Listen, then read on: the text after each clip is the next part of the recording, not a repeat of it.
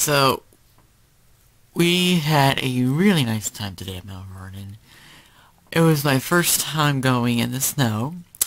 I took great pictures, like really awesome great pictures. And I love doing this stuff. It's like my second life. What it does, it keeps me distracted from real life. So it's as if life is not even happening. It just, yeah.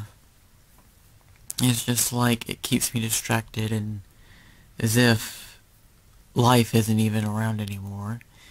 Because history is a big part of me. And will always be a big part of me.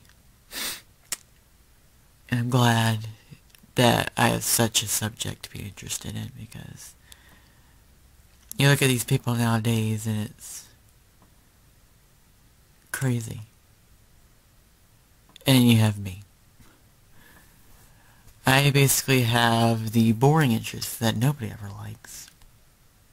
But hey, at least it's something to enjoy for myself.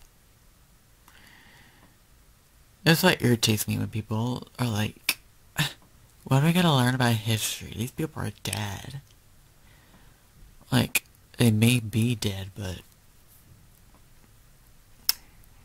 like this, hon.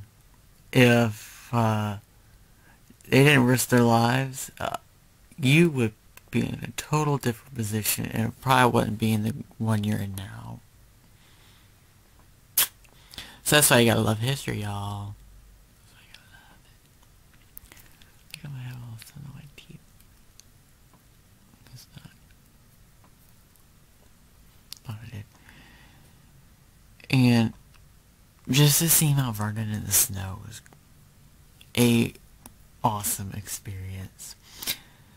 I had to be careful though because of the ice. I've seen two people slip and fall on their butt. Well, one fell on their side, the other fell on their butt. The one kind of fell. He was kind of like that, you know. And then the other one just fell flat on her butt. So, it was funny. I got a few laughs out of it. Luckily, I don't know their names to call them out. It